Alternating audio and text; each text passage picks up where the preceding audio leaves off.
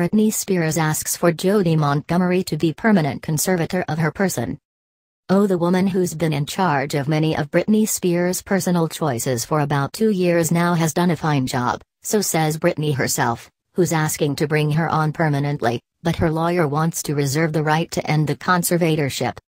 New court docs were just filed in Britney's conservatorship case, and they reveal the singer wants Jodi Montgomery to become the new full-time conservator of her person going forward, while noting she asked for her father, Jamie Spears, to resign from the position for good.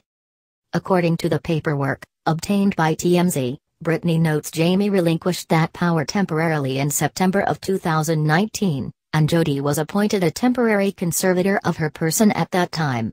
Now it looks like Britney wants to keep Jodi in the position going forward.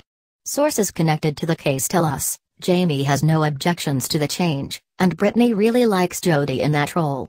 He's fine with it.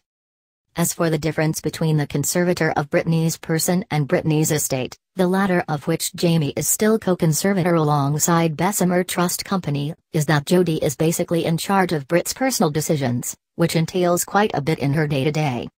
The docs lay out exactly what they want Jodi to continue running as it pertains to Britney's well-being, which include powers to limit visitors, so long as she isn't restricted from access to counsel, retain caretakers and security guards for Britney, prosecute civil harassment restraining orders that may arise, and the power to communicate with medical personnel with respect to any treatment for Britney.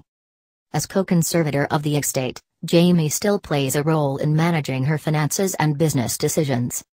Here's another interesting line in the docs that Britney's team filed. Petitioner expressly reserves the right to petition for termination of this conservatorship under Probate Code Section 1861. Nothing in the within petition shall be deemed to constitute a waiver of that right. Make of that what you will, but it is underlined and in bold.